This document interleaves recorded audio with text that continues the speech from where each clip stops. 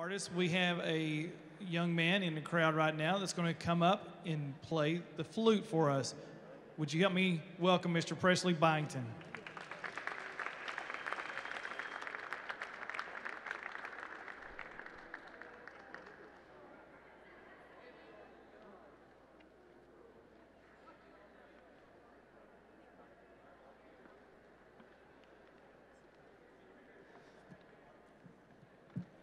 Boy, he's standing a little taller than I do. I was just going to say something just a little bit before we get going here.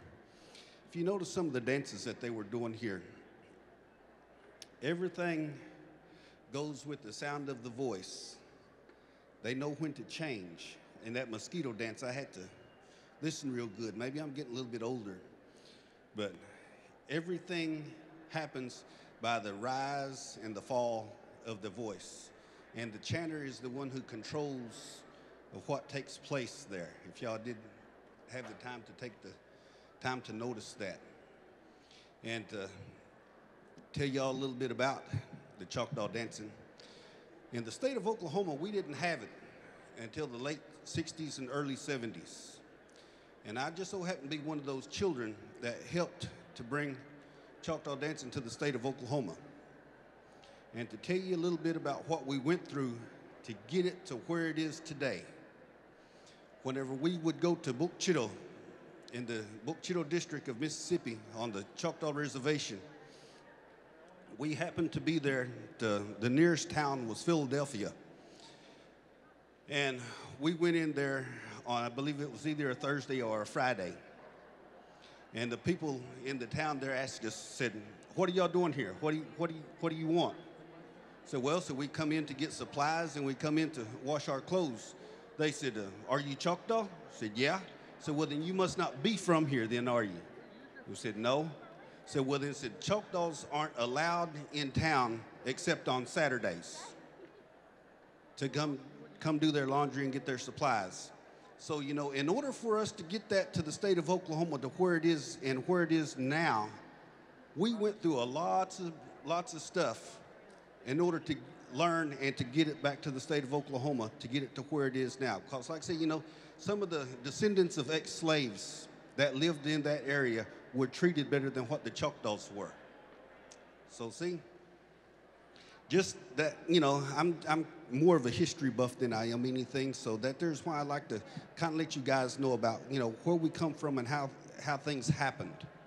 But as far as this flute here goes, this here is what we call a 6-holes plains flute. We adapted this here whenever we made it to the state of Oklahoma. And Choctaws had a flute. I've got one back there, but it only had 2 holes in it, and they were used primarily by the old healers and the holy men.